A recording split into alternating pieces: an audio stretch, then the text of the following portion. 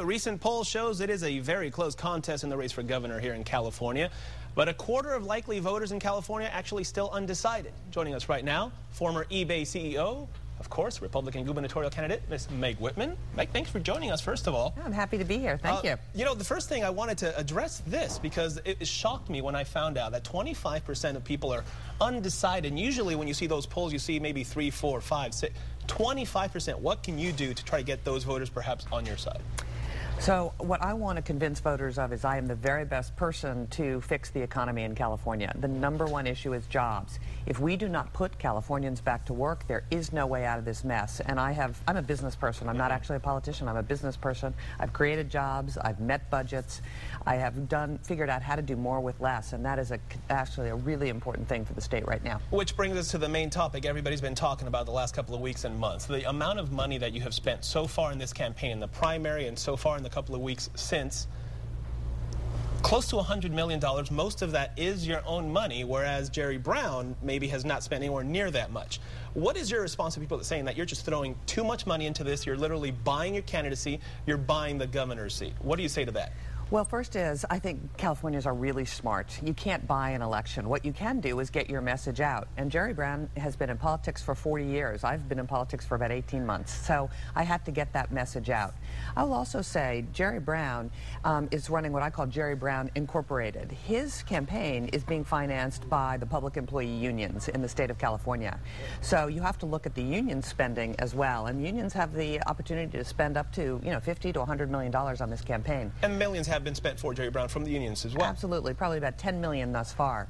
So my job is to get that message out about how we're going to create 2 million private sector jobs by 2015, how we're going to get government spending under control, and a concern to everyone is how once and for all we're going to fix our K-12 education system. And that's a good question. We'll get to that in a moment. But first, since you brought up Jerry Brown and the whole CEO versus running and being a politician, he was on our show back on July 14th, right here where you're sitting. And here's what he had to say about exactly the difficulties of running the state of California versus being a CEO of a company. Let's listen in and get your reactions afterwards. The governor is not like a CEO, a president of a company. He has to persuade the legislature, and he has to get a 2/3 vote for the major issues. And that's pretty darn hard when they're all polarized. And it takes patience, it takes insight, and I would say it'd be helpful to know the process. Your response, Meg? Well, first of all, it is a tough job, but I think the main thing is leadership and focus on what is the most important thing.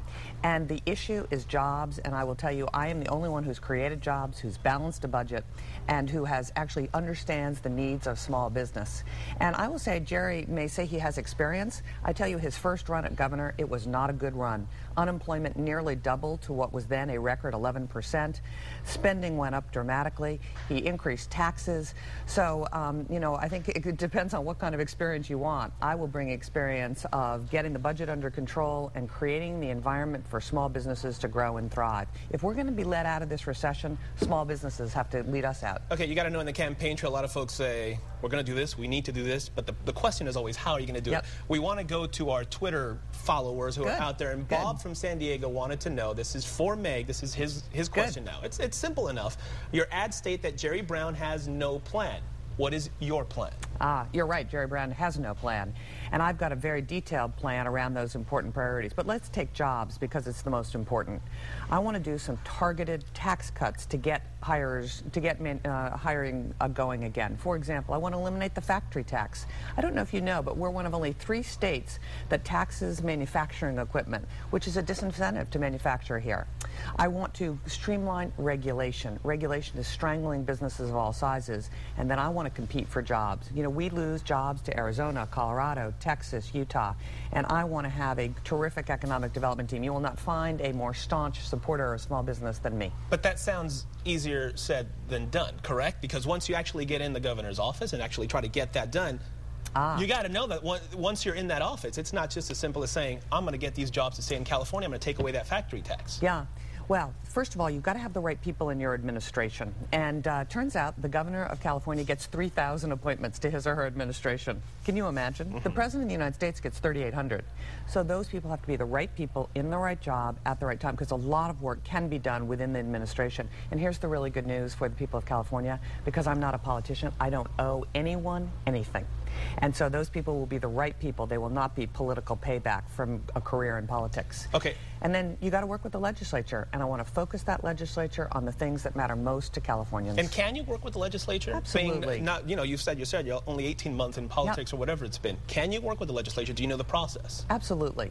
And first is, the legislature's become a bill factory. Last year, they served up nearly 2,000 pieces of legislation, signed into law 700 pieces of legislation. Virtually none of it was on point to the crisis we face.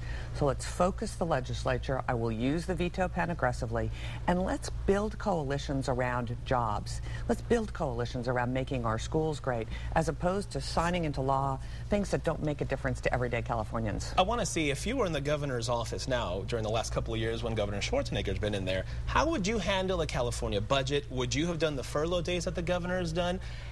The budget is always late. How do you fix that? There's always talking about we're going to fix it. How do you actually get it done properly? Yep. Well, first, I would have gone after making the government more efficient and effective. The waste in the government is simply remarkable, and I've identified $15 billion worth of spending cuts that we can go after over a couple of years. First is we have to shrink the size of government. Second, we have to go after the public employee pensions. You probably know the pension benefits will sink this state. You've had your own issues in San Diego with public employee pension benefits. Yes, indeed we have. And it's exactly the same at the state. We've got to renegotiate these pension benefits. Does any of that come with job losses, however? And folks are not going to stand for having their pensions cut or their jobs lost within the state. We have to renegotiate with the unions, because the truth is this will cause California to run out of money, much as it almost bankrupted San Diego. And you've got to have a leader in the state who can stand up and negotiate with the unions. There is one of the big differences between Jerry Brown and me. He is beholden to the unions. The unions are financing his campaign. As a result, I don't think he's going to take on the tough work of renegotiating these benefits and having new public employees come in under a different deal. Got to get your thoughts on the issues of the day, obviously. Quickly, we're going to run through these, because otherwise we'd stay here for 3 hours talking about them. I need your thoughts on Prop 8. Explain your thoughts. It's in the appeals process right now. Should marriages be allowed to happen during the time that this appeals is going on right now in California? So I am not for gay marriage. I am for strong civil union laws, which we have here in California. And my view is the process needs to go on here. We shouldn't have an administrative action that creates uncertainty at this juncture. So my bias is let's let the legal process continue. Okay, the Arizona immigration law. Right. So I have been very clear on this. I don't think the Arizona immigration law is the right thing for California. And the reason is I've got a better plan to solve the illegal immigration problem in California. I want to secure the borders. I want to hold employers accountable only for hiring documented workers. We've got to have a guest worker program for our agricultural industry. And then I want to eliminate sanctuary cities, of which San Francisco is obviously the case in point. And you've said the law in Arizona simply wouldn't work for California. Why wouldn't it? Well, the issue is we have got to find a way to stop the inflow of illegal immigration. And the first thing we have to do is secure the border. I had a very interesting day here in San Diego. I spent a day on the border between Mexico and California. And those Border Patrol agents need more resources, need more technology. What did you see that led you to that conclusion? They are, really, they just are not properly resourced. The Border Patrol agency is not big enough. We don't have motion detector, infrared technology. There's much more we can do to secure this border. And I know why the people of Arizona rose up. They said, we're just frustrated. But I think I got a much better plan that will be uniquely suited to California. Okay, like I said, we could probably spend the next 2-3 hours talking about it. Final question, are you a Charger fan? I am a Charger fan, actually. Are you really? I've been to a couple of Charger games, and I'm hoping they're going to have a good season. There you go. Meg Whitman, Republican candidate for governor of California. Meg, we thank you for your time. Hopefully thank you very much. I appreciate it. Before November, it's going to be a busy couple of months for you. It is, but I'd be delighted to come back. Thank you very much. Okay,